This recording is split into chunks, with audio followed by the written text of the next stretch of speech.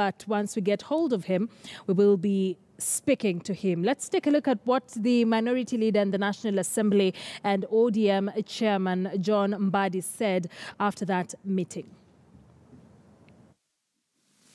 To me, as member of NASA, of course, I was very candid with the ambassador that it is not possible to expect Kenyans to move on without serious, structured discussion and on specific issues that need to be addressed. And I've clearly spelled it out that expecting Parliament to perform when issue of executive has not been resolved is going to be very, very difficult.